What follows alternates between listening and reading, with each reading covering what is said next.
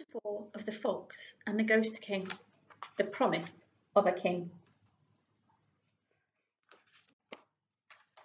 That's simple, Dad said, but it's also quite impossible.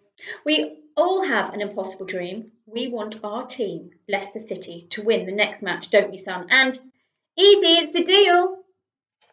The voice interrupted. Get me out of here and I'll make sure you win the next match. No, I hadn't finished, your kingship, Dad went on.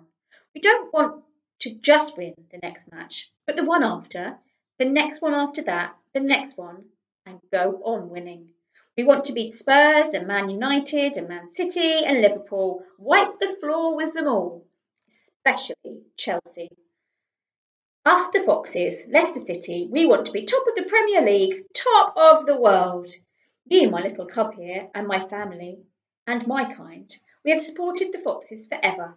But we never win a thing. Last season we were almost bottom of the league, nearly went down. Do you know, the betting against us winning the league this season is 5,000 to 1. You help us win the league, your kingship. Help us achieve the impossible dream, and we'll dig for you, tunnel our way to you, and help you get out of there. That's the deal. Take it or leave it. Oh, you strike a hard bargain, Mr. Fox. Very well, I agree. You have my word. You get me out of here and I'll guarantee your team wins the league this season, and that's a promise. Promises, said Dad. There's always a problem with promises. They are so easy to make and so easy to break. How, pray, your kingship, will you do it? How do we know you can do it? And how can we be sure you will? I do not break my promises. You're speaking to the rightful king of all England, Mr. Fox, he said, sounding hoitier than ever. What can I say should happen to this land happens. I'm king. Do you hear me? I rule here. And when I am laid to rest as befits a king, I will be able to do stuff, make stuff happen, impossible stuff, such stuff as dreams are made of.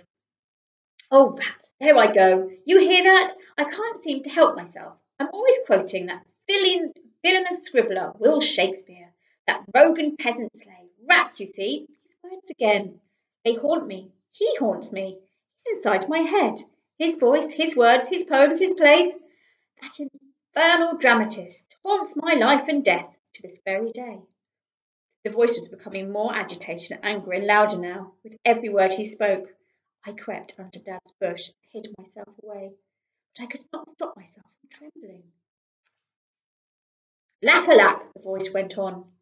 But for a horse a kingdom was lost. My kingdom, a horse, my kingdom for a horse. Oh, there I go again, losing my horse, losing my throne, losing my life on Boseworth Field that day. It was bad enough, painful enough too, I can tell you. But worse, so much worse, Will Shakespeare took my reputation. Reputation, oh, reputation, I've lost it. By his play, Richard III, that vile villain made a villain of me, traitor, a murderer. I may not have been the best of kings. Not whiter than white may be, but not blacker than black either. And who do they celebrate now all over the world? Me? A crowned king of England? No, that wretched man, that ruinous rhyme master, that dastardly dramatist, William Shakespeare. A horse, my kingdom for a horse.